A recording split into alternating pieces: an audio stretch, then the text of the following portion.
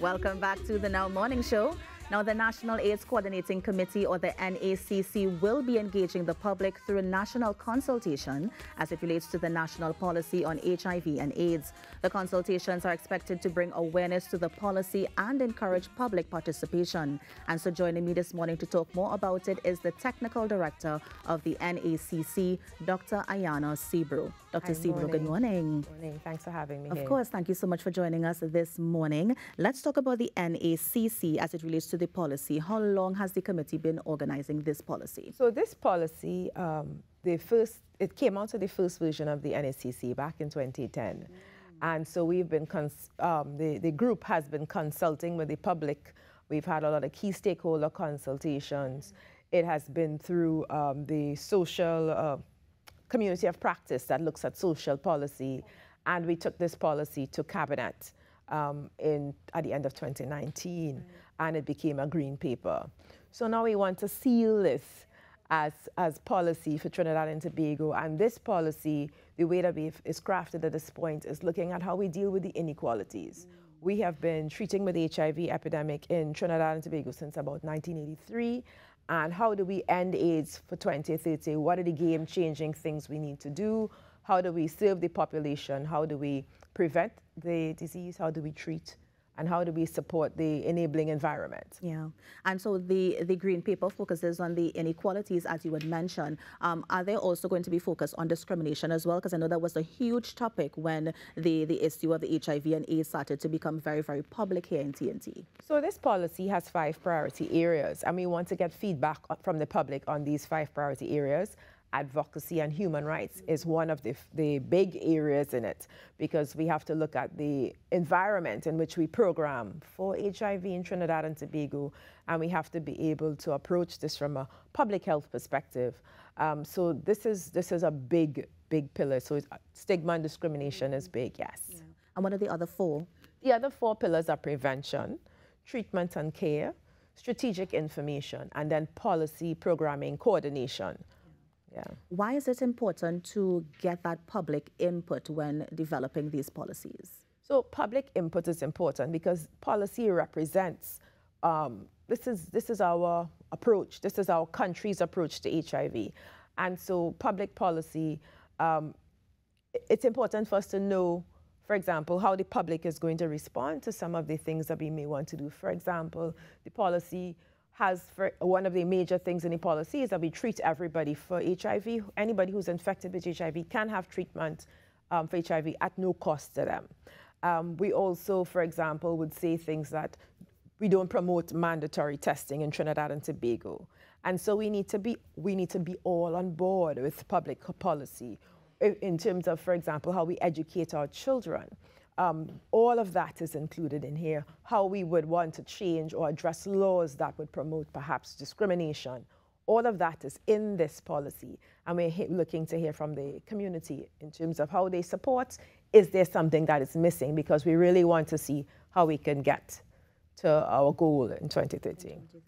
Now, it is listed as a green paper. Is there a reason for that sort of labeling for the policy? So the green paper is that this has gone to cabinet, and so cabinet has looked at this and they have approved this version.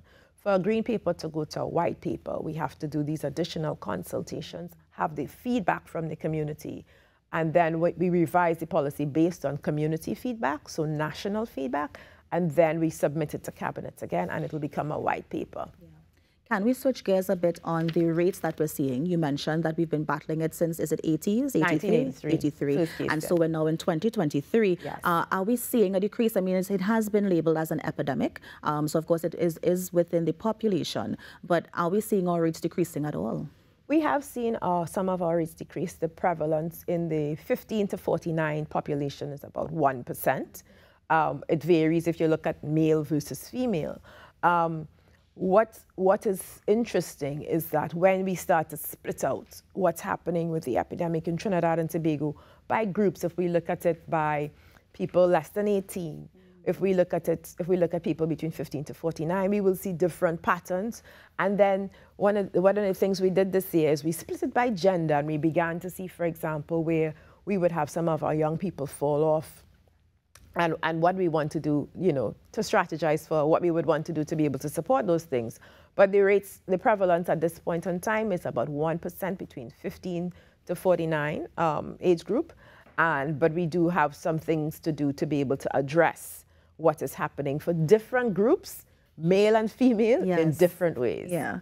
I know that we're going off course a bit, but as it relates to that male-female ratio, do we have any stats to show exactly where we stand? For male to female, we are still about 50-50 at this particular point in time in terms of persons who are infected. We have over 7,000 people on treatment at this particular point in time, and we estimate about a little bit more than 11,000 persons, closer to 12, living with HIV in Trinidad and Tobago. And what we want to try to do is to be able to determine how we would strategize to be able to support people living with HIV, getting started on antiretroviral medication on treatment, and how do we support them to stay on treatment. And all of that is important in terms of how we address stigma and discrimination, how we provide services, and how we support persons in the workplace as well as in the community. Yeah. Now, I know a lot of conversation is going to come out of the consultations. Is there also going to be conversation as it relates to, because one of the important things you mentioned there was how we teach our children about it. And I know some people are concerned about how we teach our children about contraceptives. So is that going to be one of the conversations we're having as well? There's an area there called prevention. And we talk a lot about combination prevention. And combination prevention is more than just testing. It's education. It's how we provide additional medications to prevent transmission of disease. And that is a strong component. It is there. So how we get feedback on some of the things that are not there, some of the things we might be concerned about, all of that is what we want to hear from the public, because these are the things we would go back to. And this would then also inform our strategic plan, like after we finish with the policy, how do we get it done? And so how can the public get involved? I know that there's a consultation coming up sometime this week. So we have a consultation tomorrow in Lisa's Gardens Community Center in Hoover. The consultation starts it runs from 8:30 to 3:30. And for persons to get information, you can register. You could go to nacc.gov.tt, and on our events page, you will see the link. You will see information about the consultations. And you can register on the link. The flyer will come up and you have to close the flyer off and you'll be able to register. The information for the consultation tomorrow is also on our social media pages. And so we will, once you register, you can just come to join us tomorrow morning at Lisa's Gardens, very early, and be prepared to share. To share, of course. And just tell us quickly where else we can see other consultations taking place. So we will have a consultation in Shore Park Tobago, Shore Park Complex in Tobago on the 14th of September. And we hope to also have a virtual consultation. You will see we haven't picked a date for the virtual consultation yet. We will put that one up on our social media platform, and of course we will let everyone know when that one will be. And we also hope to have a youth consultation, but we're still trying to seal the dates for those. We had one last week in El Dorado, yes, Upper El Dorado. Yes. And Dr. Sebra, finally, I mean, people coming to the consultations, they may come with their own biases. Any words of advice for the public who are coming down? Is it for them to listen? Is it for them to really, be objective as we, get this green paper ready to go to cabinet? So I think one of the things, when you go on our website, you will see a policy snapshot. Yeah. And that's going to show you the big picture. And people will have their biases. And so, I mean, everybody's opinion is important. The thing is that what we want to do is we want to be able to serve and support everyone wherever they're at. Once they're within our shores, wherever they're at. And how do we do that? And so I want persons what I would encourage people is to come with solutions.